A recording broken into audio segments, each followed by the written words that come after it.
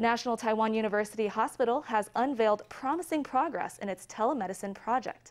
As Taiwan's flagship hospital, NTU is flooded with patients and doesn't always have enough room for them all.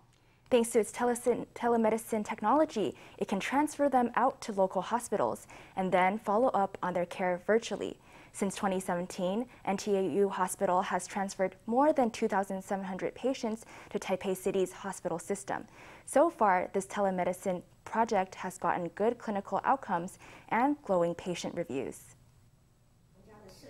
The woman on the hospital bed has cellulitis, a deep infection that's caused painful swelling in her calves. She checked into NTU Hospital for treatment, but was told she'd have to wait 4 days for a bed.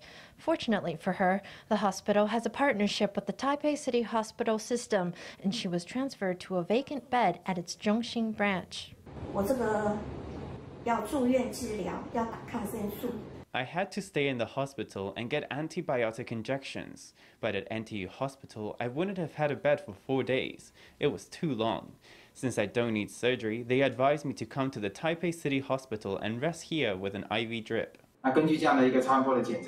We had discussions about the ultrasound with the medical teams on both sides. It was unanimously concluded that her cellulitis was not showing signs of worsening. With the advancement of information and communication technology, this kind of inter-hospital remote discussion is now possible. During the point-of-care ultrasound, doctors from both hospitals were able to examine the patient's condition and prescribe treatment. Since the start of the telemedicine partnership, more than 2,700 patients have been transferred from NTU Hospital's ER to the Taipei City Hospital system.